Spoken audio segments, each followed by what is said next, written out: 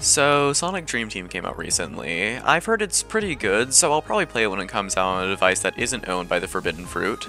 In spite of not being able to play it, I watched a full gameplay video of it, and yeah, it looks like a lot of fun. But I'm not here to talk about my grievances of being locked out of a really cool Sonic game due to my Windows computer and Android phone. I'm here to talk about something infinitely more pressing for every horny teenager out there. Rouge's voice.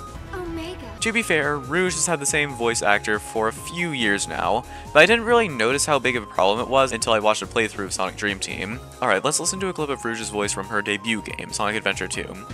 You just don't know when to give up, do you? What are you talking? Alright, you're hearing this, and I know what you're thinking. You're thinking it sounds pretty good, don't you? Well, you're right. She does sound really good, but it gets better. Let's listen to a clip from Sonic 06. My precious Chaos Emerald. You are also beautiful. Jesus Christ, is it just me or is starting to get a chill in here?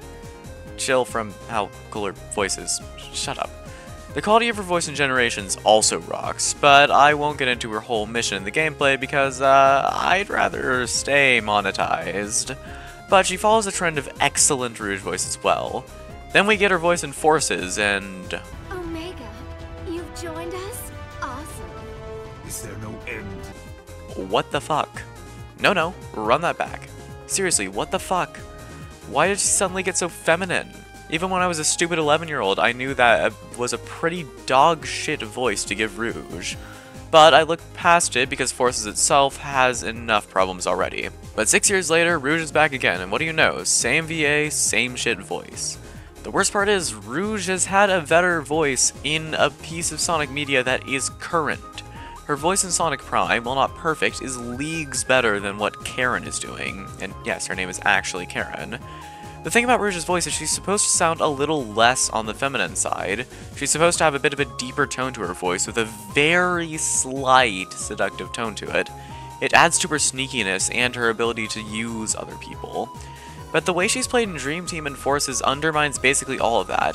She sounds like a whiny, girly pop asshole. I don't even know what character they're trying to portray with her voice here. It's not really seductive or sneaky or anything. It just sounds like nails on a chalkboard to me. And I know that the other characters have had worse voices. Tails has been through the ringer when it comes to that. But in terms of actual voice quality, Sonic Team has been improving a lot, so what the fuck is this? Unfortunately, this actor is probably here to stay for quite a bit considering Sonic Team's history and contracting and stuff. So unless she does something really stupid to make her lose her job, I think we're stuck with her. Oh, shit.